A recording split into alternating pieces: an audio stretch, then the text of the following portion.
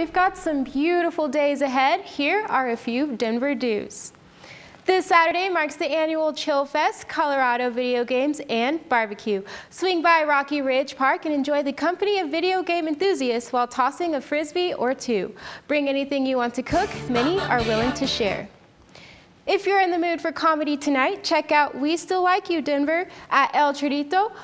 Comedians will take the stage and share their very worst moments and ugliest truths. From the Fire, contemporary Japanese ceramics is still on exhibit at the Denver Art Museum. Incredible pottery from two artists pushes the boundary of form and function.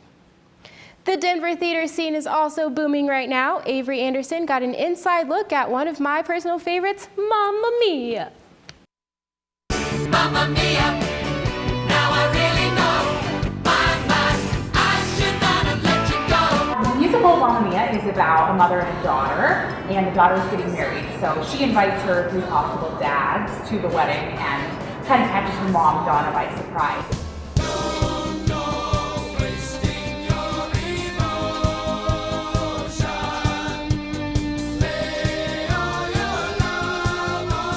It's so fun. They were so brilliant. ABBA is incredibly brilliant. So to be able to sing music that actually is just really fun to sing, everyone knows and loves it already. Exactly. It's so fun. I love Waterloo.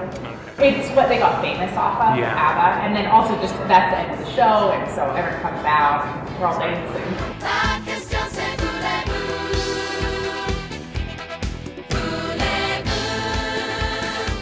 I think that there's a little bit of something for everyone in the show, you know. I mean, the music is iconic and maybe brings people in, but when they get there, they realize like it's such a charming story and it's about finding yourself and accepting who you are. I also love the ending when everyone's in spandex, which you can't sit down in. So once it's on, you are standing up. But it's just fun. We get to really interact with the audience.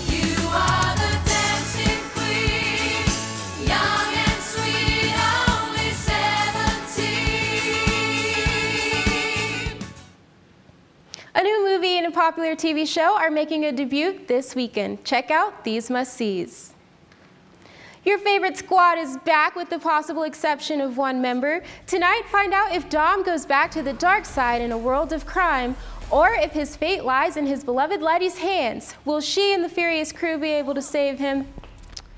The trailer for Season 5 of Orange is the New Black is finally out, and we are more ready than ever to do some serious time. And by time, I mean binge watching. The trailer leaves us where we last left off, with the inmates yelling at Daya to shoot one of the guards. It ends with quite a cliffhanger. Guess what? Guess we'll have to wait until June to see more. Might be fun to kick off the weekend with a movie. Speaking of kickoffs, did you hear about United Airlines? I hope your weekend isn't too plain, get it? But really, I'm sure it will fly by. No, in all seriousness, I honestly hope it's not a drag. It will probably be a real scream. Anyway, thanks for watching. Sports is next.